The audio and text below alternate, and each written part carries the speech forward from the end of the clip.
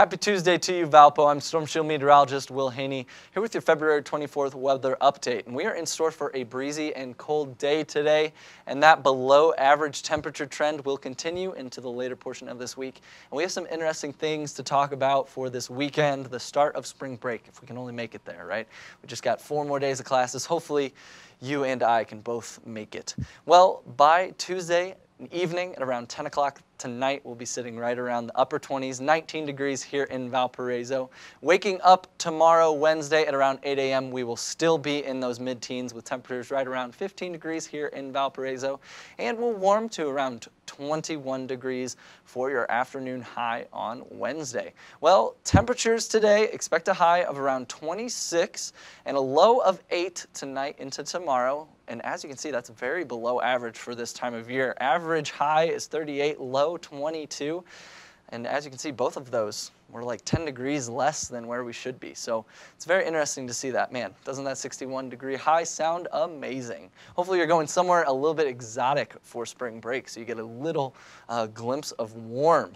Well, tonight, as we just mentioned, 26 degrees for your temperature right around 6 o'clock, and right around 10 o'clock will be at 24 degrees. The flurries that we saw today will taper off, but that wind will remain gusty at around 10 to 15 miles per hour.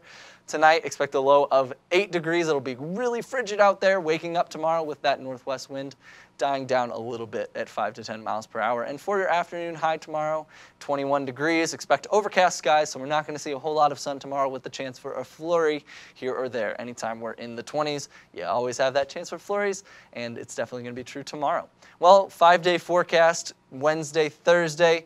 Temperature-wise, Thursday much colder with a high of only 10 degrees and a low of -1, and those flurries, those will return on Thursday. Friday, Sunday, or Friday, Saturday, I don't know the days of the week apparently. It's just that time of year. I'm so stressed out, I forget things like that. Well, Friday and Saturday looking very, very good. Sunny but cold, as you can see.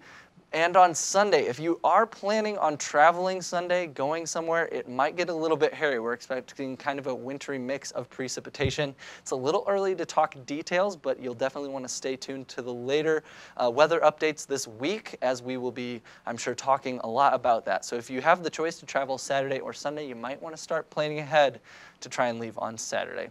Well, that wraps it up for this edition of your ValpoVUTV weather update. I'm Storm Shield Meteorologist Will Haenni. Thank you so much for watching.